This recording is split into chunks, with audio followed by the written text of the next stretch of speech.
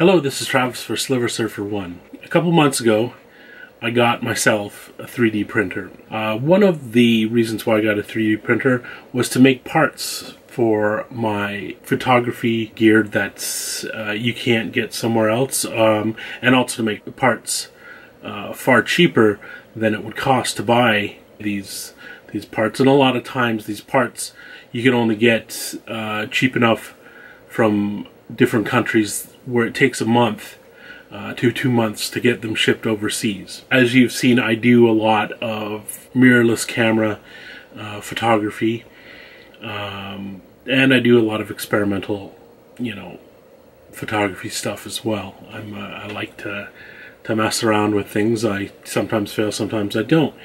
One of the things I haven't done yet is made one of the adapters to put lenses on my camera. There's a little system I've got that I haven't shot a lot with. It's probably the cutest camera in the world. I'm going to show it to you right now.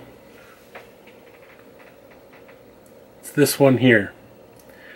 This little guy is the Pentax 110. It uses the Kodak 110 film, and it's a SLR, single lens reflex camera. It's been stated that this is the smallest SLR camera in the world, film SLR. Okay, there might be some other ones that make that claim, but this one's definitely, I'd say, the most well put together one. I believe was introduced in 1981. And it's got, I think, about 4 or 5 different lenses. I have 3 lenses, and you can see how cute that's a little 18 millimeter lens. And this little guy is supposed to have enough coverage for an APS-C sensor. So I'm gonna make a little adapter for this, and I also would like to use these on my gimbal, because most lenses, like this 50 millimeter lens, most of them are too heavy manual. Most of the manual lenses are too heavy to put on my smartphone gimbal, at least. This one's a 52.8, and because this camera, I'll show you the sensor of it. Well, not the sensor. The sensor of this is film. But look how tiny. Look how tiny that film area would be. Okay? These lenses, to make a good image on a piece of film that small, have to be sharp, wide open. These lenses don't come with apertures. I'm not going to put an aperture in my adapter. I'll show you this. There's a little switch here, and you can take off these lenses, and you can see the little aperture right there. I don't know how close up I can get on that, but you can see the aperture there. It's a square aperture, so it might not be too difficult for me to put an aperture into the adapter. So I'm going to show you the lenses I do have. I believe this came with a 18 millimeter 2.8, which is this one. And it came with the 50 millimeter 2.8. Yeah, there we go. It's in focus. The 50 millimeter 2.8. And it came with the 24 millimeter 2.8. I don't have the 24 millimeter 2.8. I'm gonna try finding it. There was a couple more put out. 1981. There was an 18 millimeter pan focus one. There was a 20 to 40 millimeter 2.8 zoom lens. So yeah, I'd like to get my hands on one of those, because that's pretty fast, as you know. But there's one that I've been trying to get for a long time, and I was just at a camera show, and I bought it off of a friend of mine from the camera show. Her name's Maggie. It's this one here. That one there. It's big, but it's not big for what it is. Okay, it's the Pentax. Focus, come on, you. Oh, it's trying to focus on my face because I got, yeah, there we go. It's a 70 2.8 lens, and it's a beauty. It's quite heavy. I won't be able to use this on my gimbal, I don't think. but this is supposed to be a good one. I think this inspired the 77mm Pentax Limited, which is probably one of the best lenses ever. Those people that use Pentax out there, that's a good lens. They're not the perfect lens, but the perfect lens is the one that you like the most. The thing about Pentax lenses is the color that most people like. The color that Pentax lenses can reproduce is fantastic. Okay, so what I'm going to do is I'm going to try taking these. I'm going to try taking these cool beans here and adapting them for my Sony A6000 and my, you know, my other Sony cameras. Outside of it, what I'm filming on right now is a Sony A5000. So I'm going to try adapting it for you. So wish me luck. I'll be back with the news on how well this went.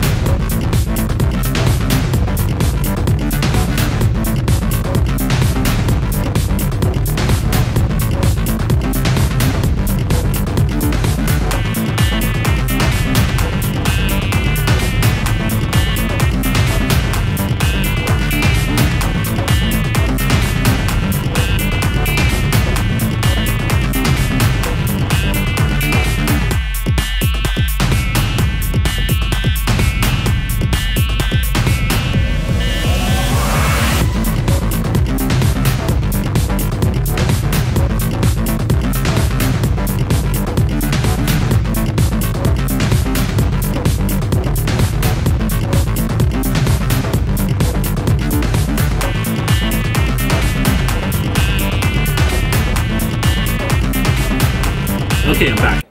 What I did to make this adapter for my Sony was I used Tinkercad, which is a free 3D rendering tool that allows you to quite easily once you get used to it, you take shapes and group them all together and type in your measurements and everything, and you can put holes in things easily, and you can do all kinds of stuff with it.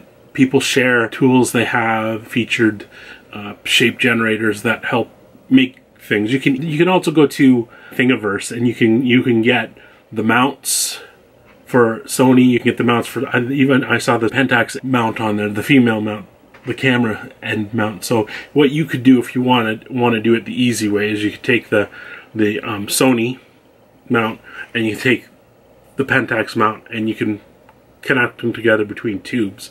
But I wanted to make my own, so what you need is one of these digital caliper, and you can take measurements of the little parts of your lens that you're going to do, you know, and just punch them into the shapes that you're building and cut out pieces, and just, it takes a little bit of time to learn how to do it, but it's really fun and it's really accurate. And you can do it in inches or in millimeters, but do it in millimeters because inches are weird. Sorry. So yeah, here's what I came up with. What I did was I made the Sony, sorry, the crusty stuff in here. I'll explain why there's crusty white stuff in there later. So what I did was I made the Sony side and left a hole in it, and then I did the Pentax side, and it was made in a cylinder that fits inside of the Sony cylinder. I made these two separate, and then I added some tape to the outside of the Pentax part, and I pushed it in. It was already a pretty good friction fit, but I put a little tape in there just to help it be a little bit stickier. Then I put on that to fit in there, and then I put that on infinite focus, and put this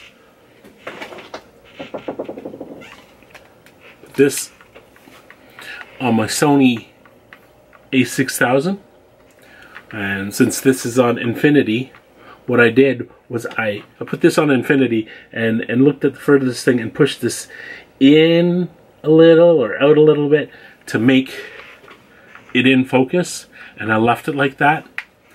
And I took this off, and I took off the lens first, and since it was nice friction fit, I added a few drops of super glue to the little inside thing here, and then added some more when it was stuck. And now that's a adapter for the Sony Pentax. And then what I did after that, I tested it out.